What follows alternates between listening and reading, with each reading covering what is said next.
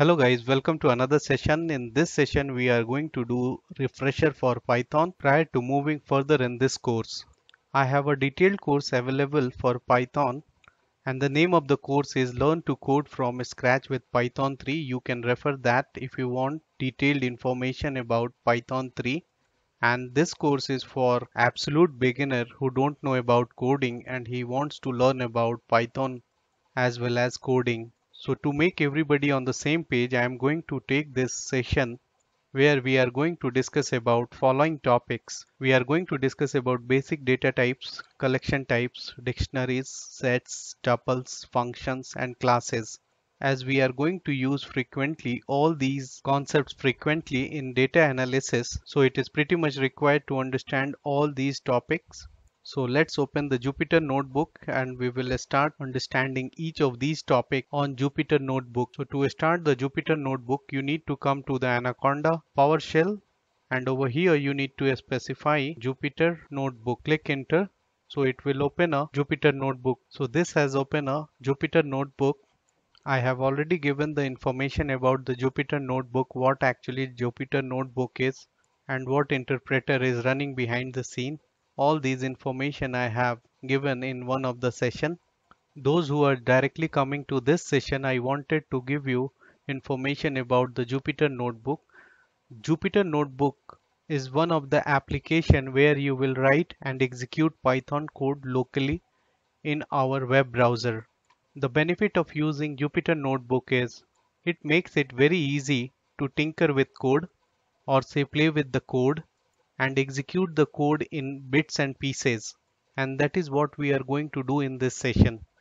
So to open a new notebook, you need to come here and click on New Python 3. So it will open a new notebook. We should specify a name over here. So currently it is showing untitled. We are going to rename it and we will tell that Python refresher. So rename it. So first thing we are going to learn about basic data type. So let's write it basic data type, shift enter. Like most languages, Python has a number of basic data types which includes integer, floats, booleans and strings.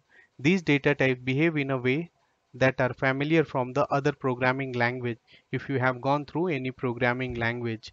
So let's look into one by one. So first we will look into how to check the data type of any variable. Suppose that if you are having a variable x and if you are assigning some value and you want to check the data type of this particular variable, so how you can check it?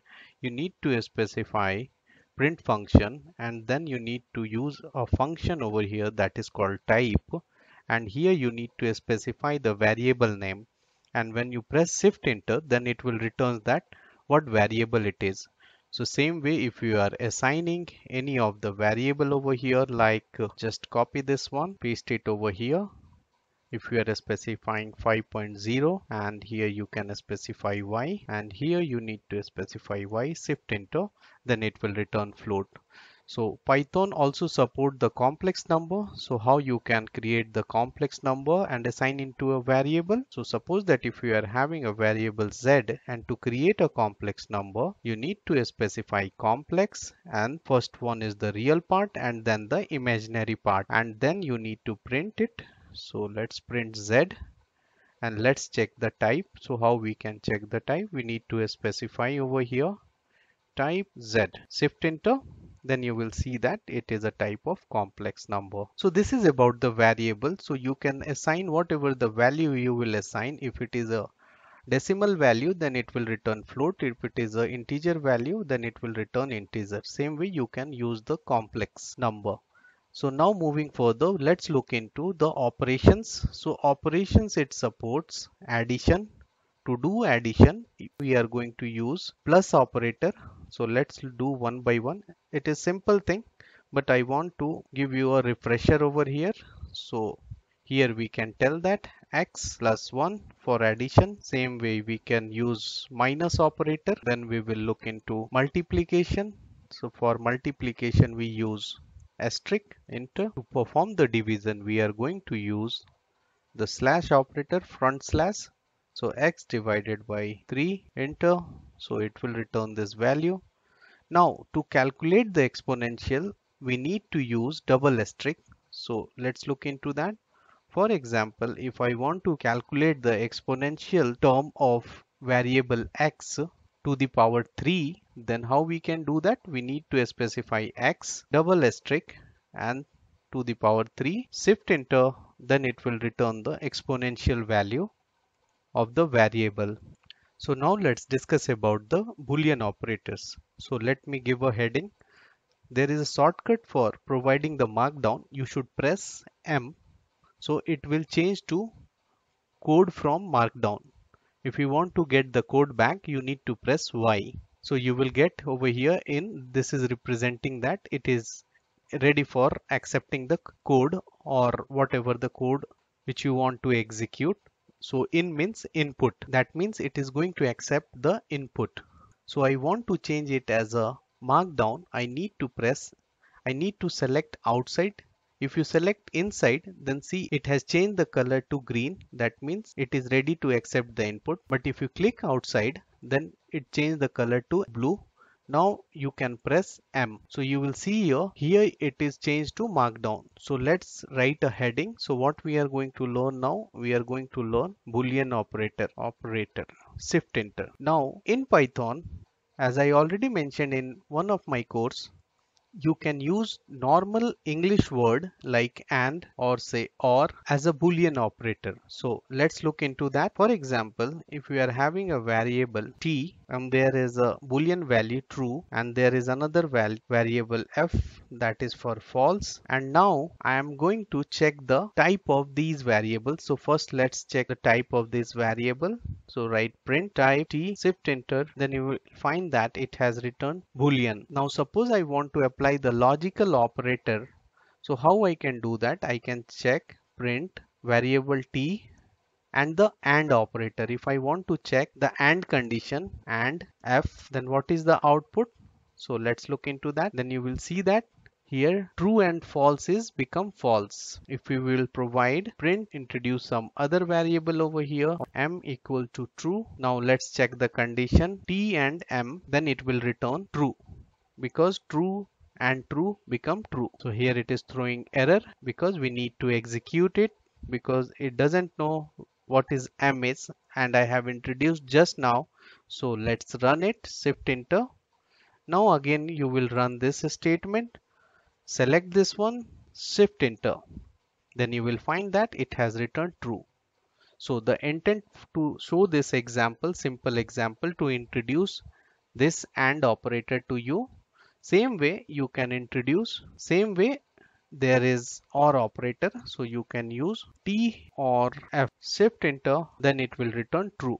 If any one of them is true, then the condition become true. So now let's proceed further to make it not condition. So you need to use the not operator. For example, if you are going to use to make this true condition as false, so you need to specify the not operator and then you need to specify the condition, that is our variable name t, and shift enter, then you will see that the true become false.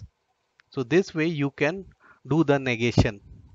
So now let's proceed further and we will look into strings in Python. So let's do it. Click outside, press M and specify a heading, strings in Python, shift enter. So now let's create a string variable. So you can type str1, and to create the string variable you need to either you can use single quotes or double quotes, it doesn't matter. So for example, you can write here hello, and for string 2 you can specify str2 and double quotes. This time I am going to use hello world, and if you print both, print str1 and str2, shift enter, then you will find that output wise there is no difference. You can use any one of them. The way you are checking the type of other data type, you can check for string data type as well. So if you will write print and then type, and over here you need to specify the name of the string, shift enter, then you will find that str. Now next, if you want to calculate the length of the particular string, then Python offers us a method called len. So you need to specify len, and within that you need to specify the variable name. Shift enter, then it will return the length of the string. Within Python, string data type offers various methods which will be helpful to perform various operations on a string. For example, if you are having this Pascal casing, and if you want to convert it into the capital casing, so how you can do that? You need to specify, I will print it, so I am going to write print, and over here I need to specify str1 dot, and you can start writing it and press tab. Then you will find that it offers us this capitalize, so you need to select it. Let me zoom it.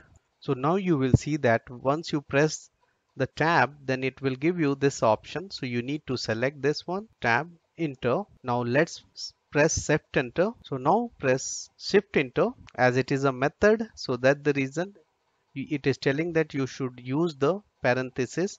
So here you need to use the parenthesis, specify parenthesis, shift enter, then you will find that it returns the same output as we are having the hello as a capital case only. Sorry, I mentioned that it is Pascal casing, so it is not a Pascal casing. Pascal casing, if we are writing that hello world, then it become Pascal casing.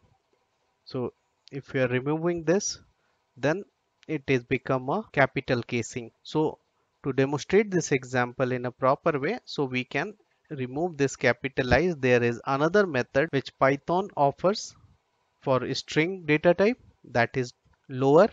If we will specify lower, then whatever we are having over here, it is a capital casing, then it will print the lower casing. So shift enter, then you will find that it has changed to lower casing. So same way we are having upper casing, so you can specify upper, shift enter, then you will find that it has changed to the upper.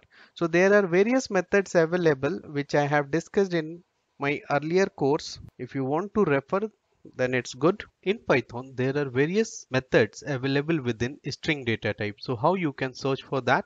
So you need to write str1 and then dot and tab. So it will give you all the information about all those methods which is available within string data type. So you can try each one of them. So, and you can also get the help putting question mark over here, shift enter. Then you will find the information about method. For example, I have selected upper and then question mark. So it is returning what this will do. This method will do, it return a copy of a string converted to uppercase. So you can check for all those information by applying this syntax. So you can do the same thing for other one as well. Dot, for example, if you want to check what is case hold, select this one, question mark, shift enter. So this way you can verify that what this method actually do for you. So on this note, I am stopping over here. So this is our introduction for basic data type.